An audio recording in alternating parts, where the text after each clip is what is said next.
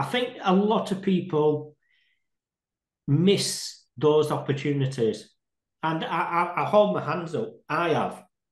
I mean, miss the opportunities to build your own databases, build your own email list, build your own.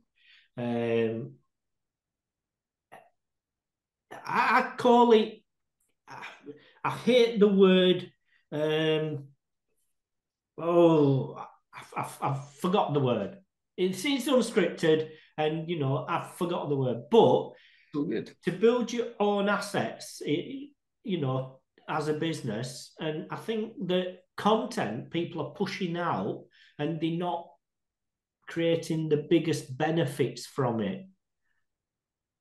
Yeah, that comes down to leverage as well, right? It's like, for example, the reason that I track all of my marketing platforms is like, okay, what's the leverage like? So in terms of how can I put the least amount of input for the maximum output? And then that's a huge lever that I can pull.